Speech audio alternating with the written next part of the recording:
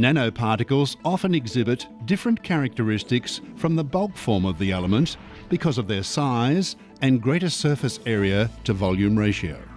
Colour changes at the nanoscale directly relate to the size of the nanoparticle, a characteristic that is particularly evident in the synthesis of gold nanoparticles. This experiment aims first to make gold nanoparticles in solution.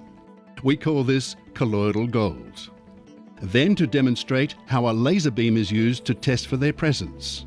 And finally, to demonstrate how increasing the size of the nanoparticle changes its colour. The solutions and equipment are 20 ml of gold hydrogen tetrachloride solution, 2 ml of sodium citrate solution, 1 ml of sodium chloride solution, distilled water, magnetic stirrer and hot plate combination.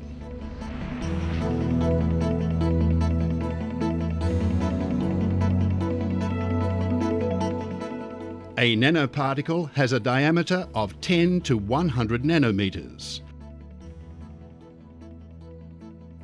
and is made up of a cluster of atoms. Now let's make some nanoparticles. We'll start by adding 20 ml of the gold solution to the conical flask. We'll heat this solution until it boils, which usually takes 4 to 5 minutes. We will just keep it stirring to ensure it heats evenly. Please note the watch glass on top of the conical flask. It's there to prevent the solution evaporating as it heats. Once it boils, we'll remove the watch glass and add the citrate solution. Okay, it's boiling.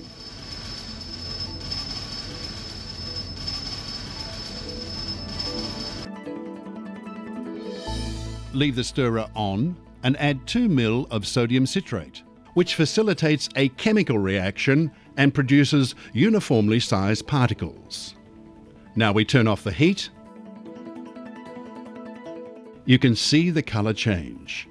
It's gone from light gold through a blue colour phase. As we continue stirring, you can see the colour change again to bright red. The red colour indicates that we have produced nano-sized gold particles of around 10 to 20 nanometers in diameter, or colloidal gold. That is, gold nanoparticles suspended in solution. This is the chemical equation for the redox reaction, where gold ions react with citrate ions to form gold atoms. As well as acting as a reducing agent in producing the gold atoms, citrate ions act as a shielding agent wrapping around the cluster of atoms which constitute the nanoparticles. This creates an electrostatic sheath around each nanoparticle, which prevents agglomeration and stabilizes the particles in solution. How do we know the nanoparticles are present?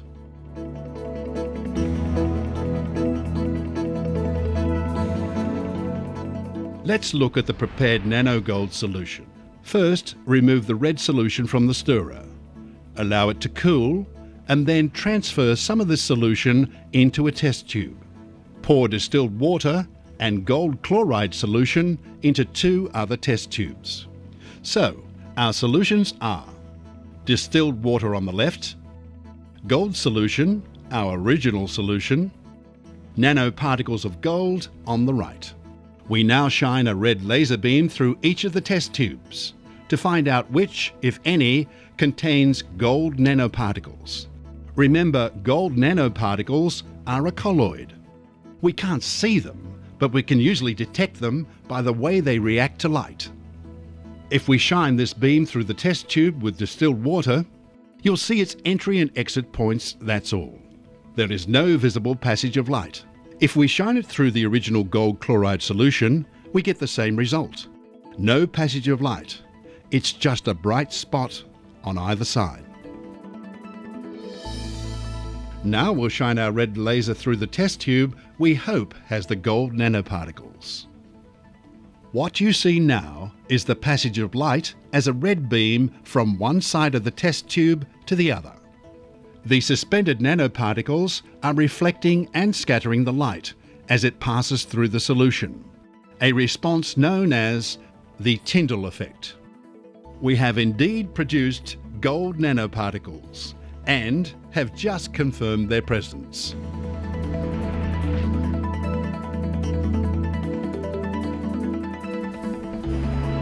We will now increase the size of the nanoparticles and observe how that impacts on their colour. Here in the test tube holder are 2 samples of the particles we've just produced. We will add to one of the test tubes a few drops of sodium chloride solution, shake it and observe the results. What we now see is a darker solution in the left-hand test tube. By adding sodium chloride to the original gold nanoparticles, we've caused the particles to increase in size, which affects the way they reflect light and therefore changes their observed colour. Adding sodium chloride disturbs the electrostatic sheath around each nanoparticle, resulting in positive attraction between nanoparticles, agglomeration, and therefore particles larger than 20 nanometers. So we have not only created gold nanoparticles, we have created nanoparticles of different sizes and observed how their size determines their colour. That concludes our experiment. We have shown how to produce gold nanoparticles, how to confirm their presence, and how to exploit some of their behaviours.